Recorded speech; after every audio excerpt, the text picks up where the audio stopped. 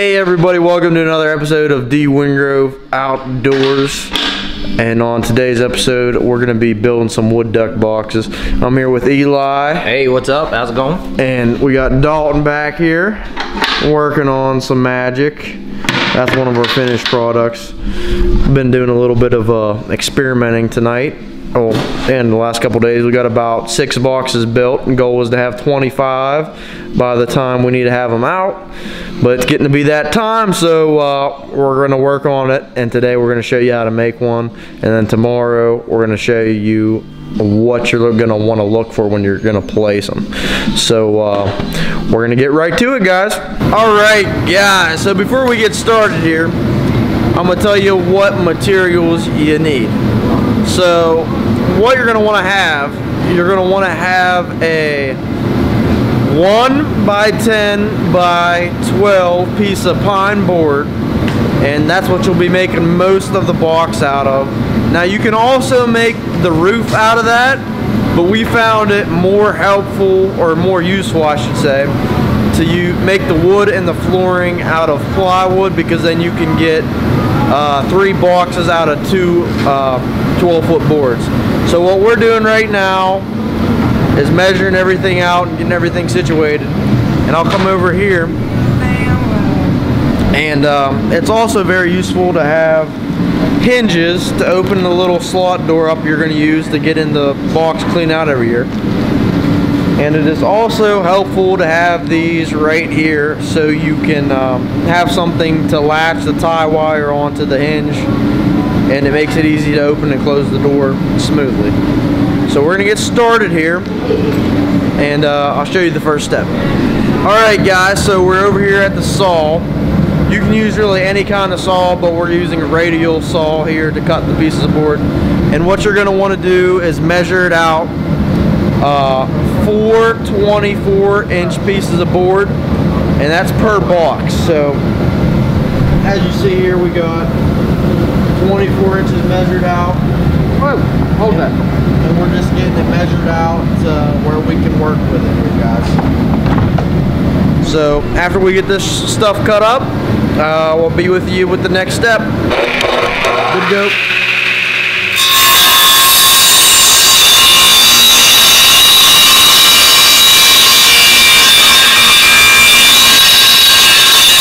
Alright guys, so we got our 4 pieces of board cut, as you can see. And the next step you're going to want to do is drill a 4 by 4 inch in diameter hole. I know a lot of different wood duck box tutorials, I should say, tell you to drill a 4 by 3.5 or something like that. But if you have a 4 inch diameter drill bit, that works out a lot easier than having to draw an oval on a piece of board. So we're going to do that right now, and I'll get a video of that for you.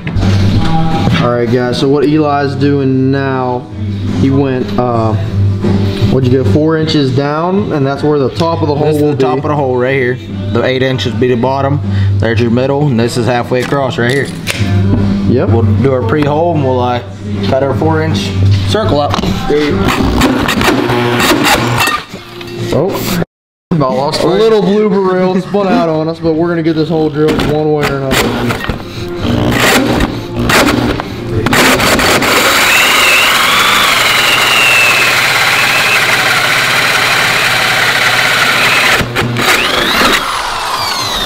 And there you guys have it. There's the hole. I lost a finger, but yeah.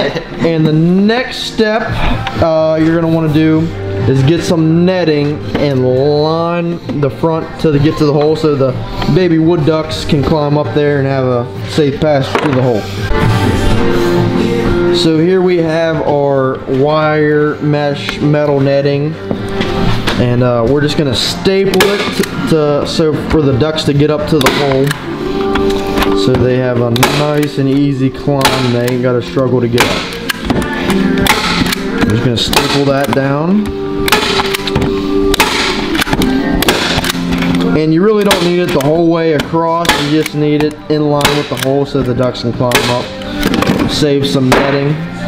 And if you have a junky stapler like us, you'll have to hammer the nails into the wood. Alright guys, so the next step you're going to want to do is take one of your side pieces of wood and you're going to want to cut a little doorway. So to do that, we're going to go over here, flip this around real quick. Just measure 5 inches straight up from the bottom. We'll go ahead and put a line across, and then we'll go ahead and just cut this completely off. And that'll be your doorway. And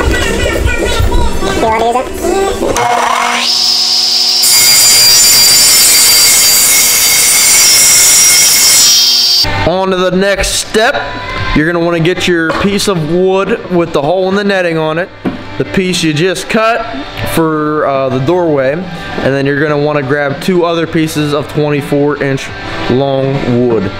So we're here right now, we're doing a little assembly on it, and you're going to want to drill this before you get the flooring and the roof on it. So right now we're just lining it up, making sure everything's good. Something else, so you don't crack your wood, pre-drill your holes. If not, it'll split because you're so close to the edge. And I'm going to show you guys that real quick. And I'll probably speed some of this up a little bit so you ain't got to watch us do all the cutting.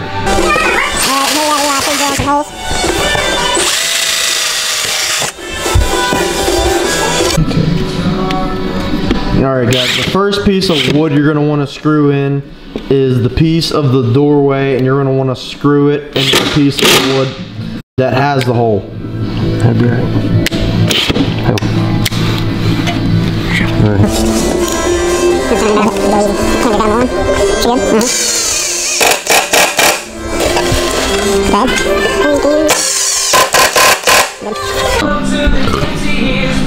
Save up for the next one. Alright guys, so pretty much all you want to do now is finishing assembling the back and the other side of the block. So we're just going to fast forward through that real quick.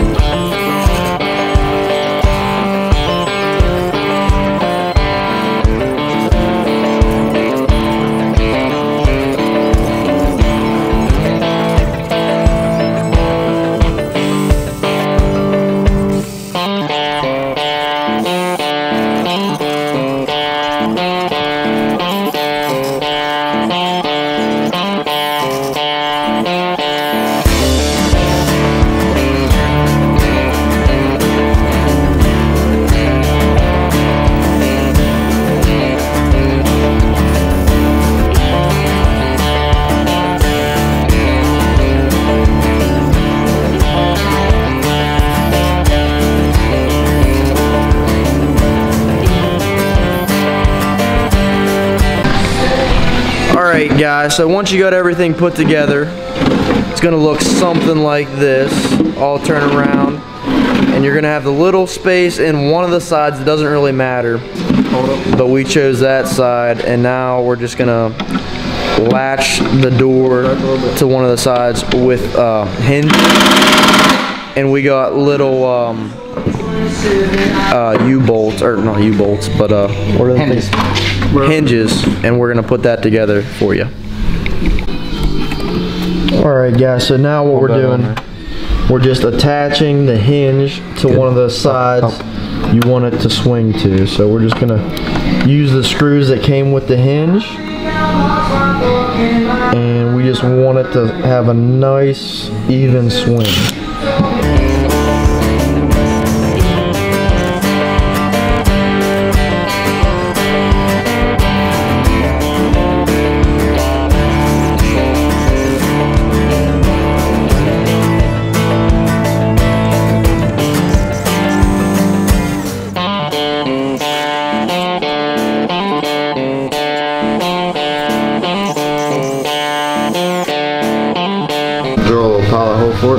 Alright guys, so what you're going to want to do now is attach one of these little eye bolts here. They're relatively cheap. Sorry about that, the furnace just keeps kicked on. You're going to want to drill it in this side of the door right about there. And then you're gonna get some tie wire and a screw and attach it somewhere in line with the eye bolt.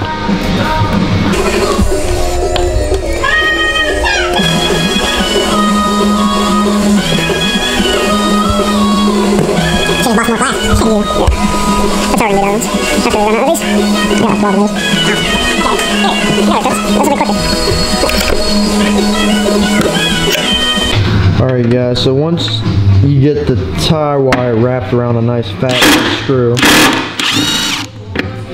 you're just going to want to drive it into the wood like so.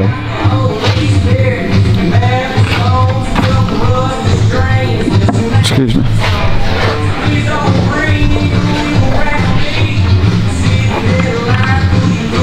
And you'll just want to cut it about like that.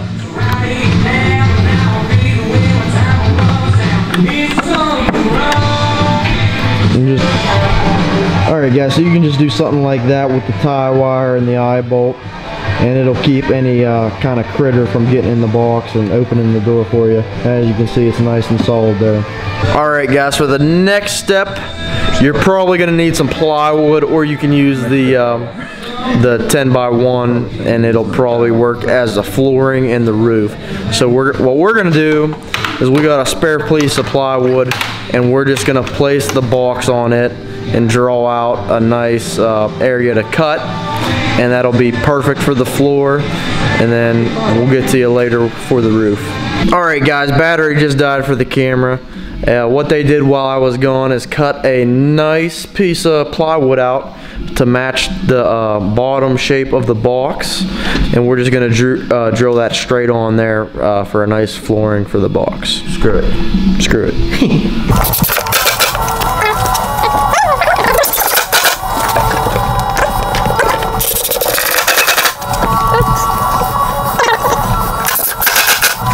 Alright, we're going to cut our top out because the hole is here. We're going to go ahead and put an overhang of about 2 inches.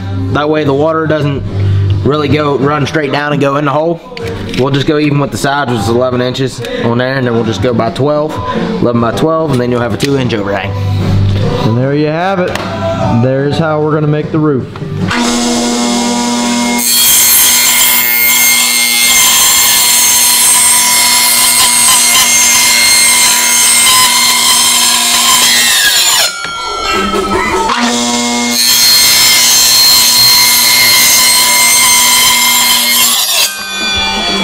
Alright, and there you guys have it. There's our 11 by 10 inch board, or 11 by 12. 11 by 12 that is. And we're just going to go ahead and attach that to the roof real quick. Alright, what we're doing now is we're just attaching the piece of wood we cut out to the top of the box to act as the roof.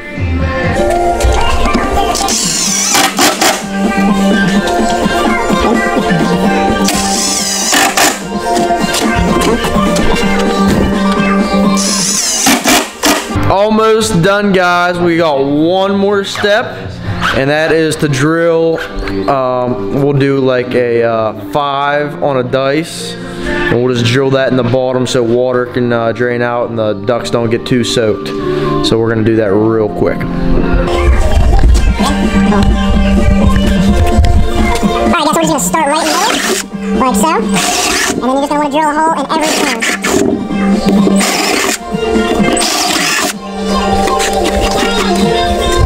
Alright guys, and there you have it. There's the finished product. It's a pretty nice wood duck box, if I do say so myself. Yep. And you guys just got to remember, when you're building these, they ain't got to be perfect.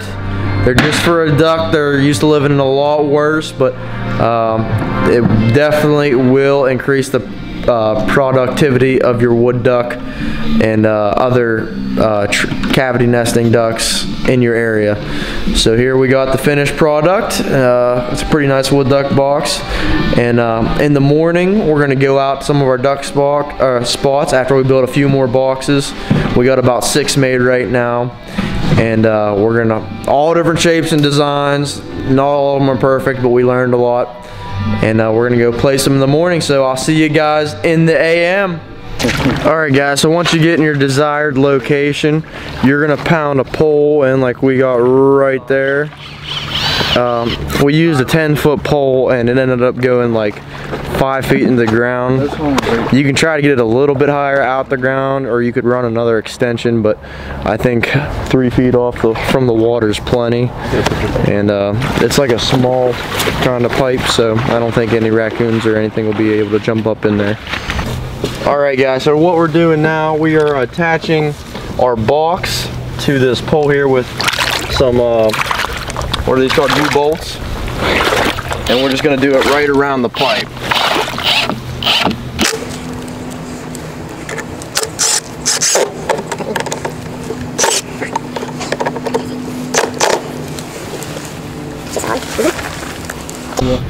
Alright, so once you get the first U-bolt in, it should look something like that. We're just attaching it to the back of the box with a drill, pretty simple.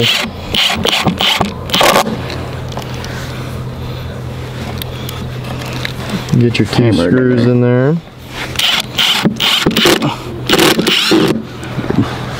And there you have it, guys. Just like that, your wood duck box is finished. Alright guys, so there you have it. There is our wood duck box on the pole. It's about 3 feet off the water, maybe 4. And it's pretty solid with a little, you want to use some like metal conduit, or you could use any kind of wood post as long as it's sturdy. And these boxes are good because wood ducks use them, golden eyes, boffleheads, and mergansers. So if you put them up in your area, they should increase the duck population in your area, hopefully. In a couple years, it takes a while. Our goal is to put 25 out between the group of guys I hunt with this year. So we're gonna try our best. We got 8 more to set up today, and that'll be all for today's video, guys. So until the next one, see you later.